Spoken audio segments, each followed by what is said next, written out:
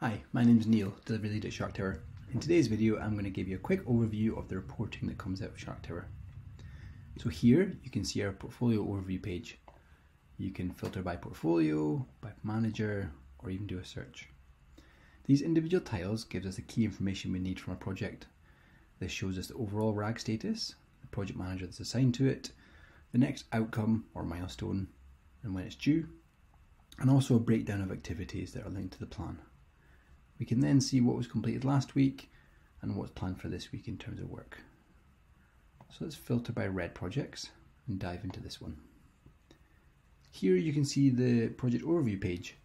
This shows you which business objective the project is linked to, a brief description, the next key milestones or the ones that have been completed, the overall RAG status, and we can drill down to see it broken down. We can see a further breakdown of activities and also by work stream. So we can see that this work stream might need some attention. We can break it down by activity, when things are due. We can see the budget versus forecast and team sentiment and project health. So as you can see, straight out the box, you get some really rich information from Sharktower. And all this is in real time as the project is being worked on. To complement this, we can create tailored reports. These are ones we've done for customers in the past. So this is a typical highlight report view. This is the projects broken down into various categories. We can see the executive summary, the key milestones, and the key risks with a heat map.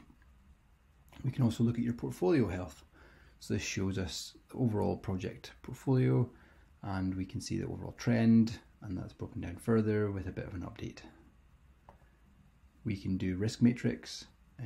This is really handy if you want to find out which is high impact, high likelihood. We can click in here, find out a bit more information, and even click into this link, which takes us into Sharktower and allows us to drill down further. We can do budget reports from a portfolio level. We can see overall spend, forecast, and what the delta is.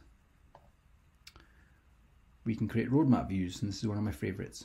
It's kind of a plan on a page. We can do it by department or by portfolio.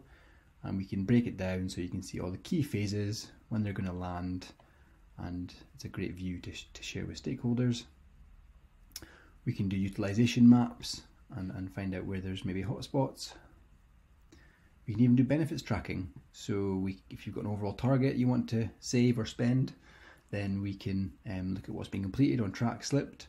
And again, all this information is real time coming from Sharktower. And the last report I want to show you is indicators. So here, if you're interested in certain indicators of the project, certain KPIs, we can measure them based on this. So we can see that this project here has got 8 overdue issues and 16 overdue risks. So it might be time to have a chat with this project manager and find out why. If you want to see more reports and see examples of other reports we've done for customers, give me a shout.